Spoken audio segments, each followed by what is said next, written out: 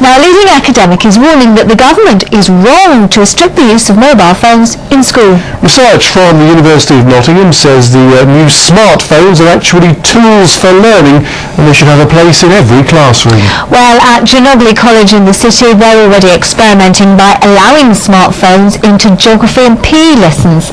Jim Harris reports. Right, ladies, we've got 3 different pieces of card. It's fair to say that in most schools the mobile phone's seen as a potential menace.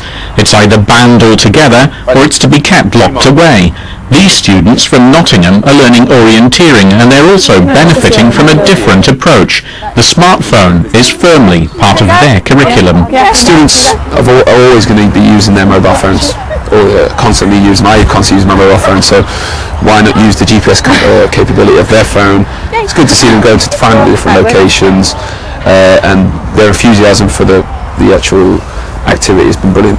Because we're so used to it and we use it on a daily basis, everyone is comfortable around it. If we had a map, I don't think many students would concentrate as much. Despite worries about bullying and theft, this scheme has the backing of academics from the University of Nottingham. They've been studying how these devices might be a help rather than a hindrance.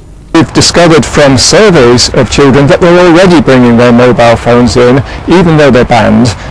They're using them to support their learning, but the schools have got to try and work out how they can be used productively rather than just pretending they don't exist. We appreciate that families want their children to have mobile phones for safeguarding reasons, and we support them totally in that. So students do bring phones to school, but we do discourage their inappropriate use in classrooms. So it seems the smartphone is here to stay, as long as you can get a signal. Jim Harris, East Midlands Today in Nottingham.